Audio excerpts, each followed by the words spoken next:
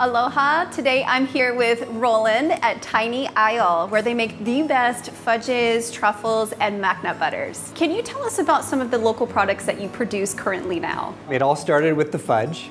That spun off to what we call truffles. It's a chocolate confection, and then we use different local ingredients to flavor it.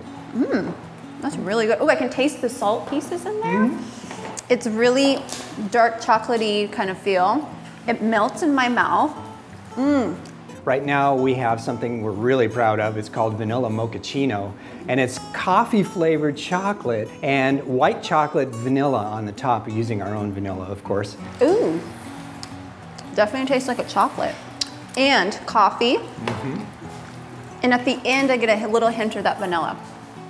Perfect, I love it.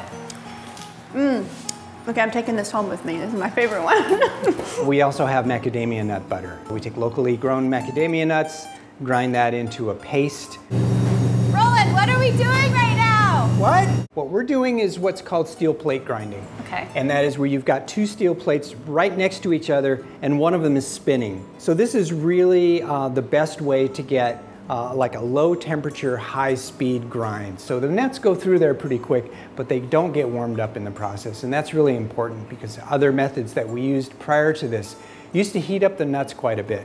And that's okay, but not desirable. This avoids all that. So we've got raw with Kauai honey, we've got toasted. Good creamy texture. This reminds me of peanut butter, but a lot more healthier, and you can taste the rawness in this macnut. Really good, love it, super creamy. We've got chocolate, which is toasted macnut butter with chocolate and agave nectar, so it's a bit of a sweet one.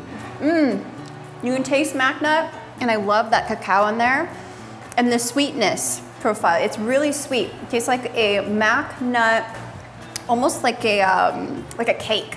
And then finally we have something called honey vanilla, which is got a lot less honey in it, so it's really nutty. So you got a little bit of honey and then the vanilla, which smooths it all out. It's just really beautiful product. Right, and I really love that you're locally sourcing your ingredients, you know, in Hawaii in general, so what a great way to go. Yeah.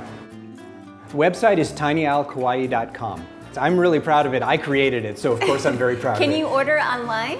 Oh yes, you can order, delivery. We deliver all over the country.